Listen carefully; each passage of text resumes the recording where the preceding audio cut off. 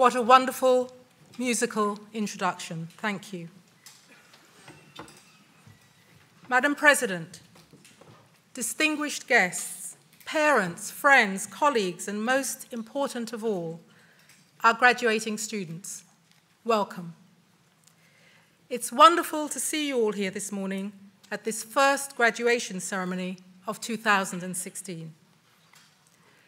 This year's graduation ceremonies are particularly special for me as they mark my first as director of the school. Graduation ceremonies are a joyous occasion, an opportunity for everyone to come together and celebrate the results of all that hard work. It's also a moment to reflect, to remember difficulties overcome, experiences shared, friendships formed, and support received and given.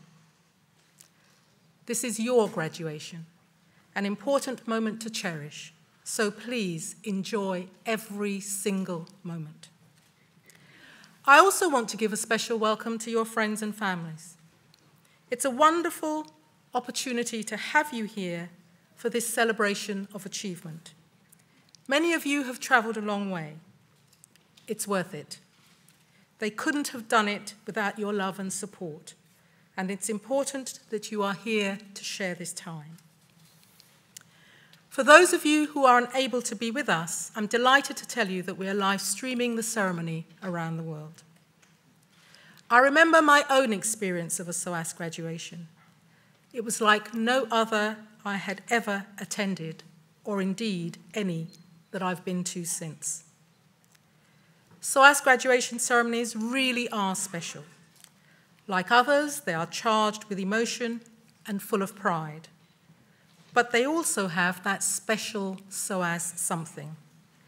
That SOAS spirit, which is difficult to describe in a few words, but which you will experience today. I hope you will see that the world really does meet at SOAS. That's what makes us unique. It's an honor and privilege to introduce to you the president of SOAS, Dame Gracia Machel, and to welcome her to our 2016 graduation ceremonies. Dame Gracia is an extremely distinguished figure on the world stage, a tireless advocate and campaigner whose work has driven social and political change. She is passionate about achieving social justice and equality in our world, and is a global advocate for the rights of women and children. Her work spans education, health, conflict resolution, leadership, and development. She doesn't shy away from tackling tough issues. She has enormous courage.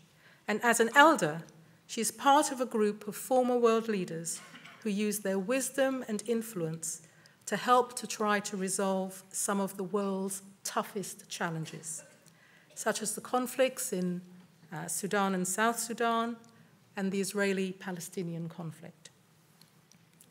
Dame Gracia has gained international recognition, which includes numerous awards for her extraordinary work. In 1997, she was made a British Dame in recognition of her humanitarian efforts. It's difficult to comprehend, let alone summarize, the scale of our president's achievements. As Mozambique's Minister of Education and Culture, Dame Gracia introduced a national education system. She co-founded the Forum of African Women Educationalists, a network which has had a profound impact on girls' education and empowerment in Africa. Her work for the United Nations on the impact of armed conflict on children led to the establishment of a global agenda to protect children's rights. Without her work, many of the things we take for granted today would not have happened. Hers is a powerful voice for change, and she's looked to for leadership on the big questions facing us on the African continent and beyond. Her work has great resonance with SOAS. Her values reflect the SOAS values. Her foundation, the Gracia Machel Trust, promotes women's rights, children's rights, democracy and governance, all areas that are the subject of research of many of our academic colleagues. And appropriately for SOAS, she speaks 7 languages. Dame Gracia, our president and sister to so many around the world, we're extremely honored to have you with us at the high point of our year as we celebrate the achievements of our students.